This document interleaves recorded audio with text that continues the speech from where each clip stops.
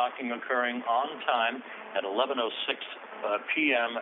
Central Time last night, 12:06 a.m. Eastern Time. At this hour, and having run slightly ahead of schedule, the hatch has actually now been opened between the Soyuz spacecraft and the Roscosmos module. That hatch opening occurring at 1:26 a.m. Central Time, 2:26 a.m. Eastern Time. And the hatch now opening to the Soyuz MS-01 spacecraft and the arrival of 3 new crew members on the International Space Station. Kate Rubins first through the hatch.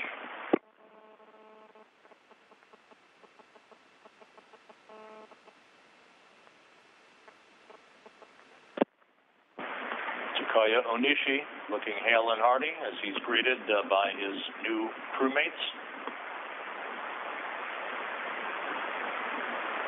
Applause from the balcony, and there is Anatoly Ivanishin, his second arrival on the International Space Station. Thank you. Hello. It's great to see you on board. It's actually great to see 6 smiling faces on board. The space station feels like it's back to full strength. So congratulations on your very successful flight up to the ISS, and welcome to your new home.